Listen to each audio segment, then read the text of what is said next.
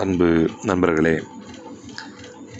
ICMR Indian council of medical research ஒரு மிக முக்கியமான எச்சரிக்கையை நமக்கு கொடுத்துருக்கிறது. அது என்னன்னு சொன்னால், அடுத்த 20 மணி நேரத்தில் இந்தியாவிற்கு ஒரு மிகப்பெரிய சவாலாக 20 மணி நேரம் இருக்கும். Next 20 hours. அது என்னென்னா,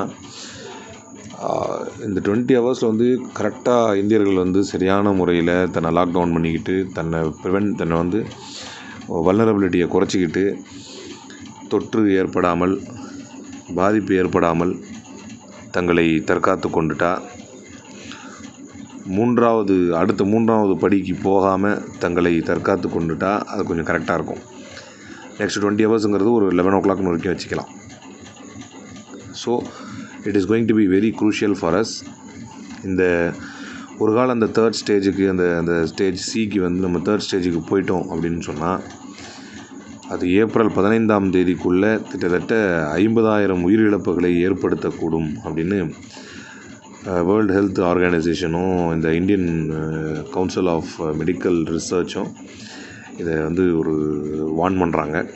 ஸோ இதனுடைய தீவிரத்தை நம்ம புரிஞ்சு அதுக்கேற்ற மாதிரி நம்ம கண்டிப்பாக கவனமாக நடந்துக்கணும். இதில் குறிப்பாக என்னென்னு சொன்னால், இன்றைக்கி மகாராஷ்டிராவில் ஒரே நாளில் 28 பேருக்கு கொரோனா பாதிப்பு உறுதி செய்யப்பட்டிருக்கு. அதாவது they have been tested positive. அப்போ இதன் மூலமாக அந்த மாநிலத்தில் கொரோனாவுடைய பாதிப்பு எண்ணிக்கை 181 உயர்ந்திருக்கு. இதோட 181 உயர்ந்திருக்கு. ஸோ இப்படி வருது. நம்ம we have to stand together in solidarity and we have to face it.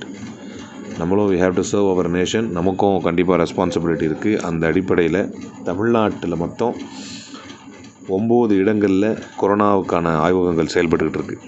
1 Chennai Guindy king நிலையம், 2வது தேனி மருத்துவக் கல்லூரி மருத்துவமனை, 3வது திருவாரூர் அரசு மருத்துவமனை, 4வது திருநெல்வேலி அரசு மருத்துவமனை, 5வது சேலம் அரசு மருத்துவமனை, 6வது சென்னை மருத்துவக் கல்லூரி மருத்துவமனை, 7வது கோவை மருத்துவக் கல்லூரி மருத்துவமனை, 8வது CMC மருத்துவமனை வேலூர், 9வது அப்போலோ மருத்துவமனை சென்னை.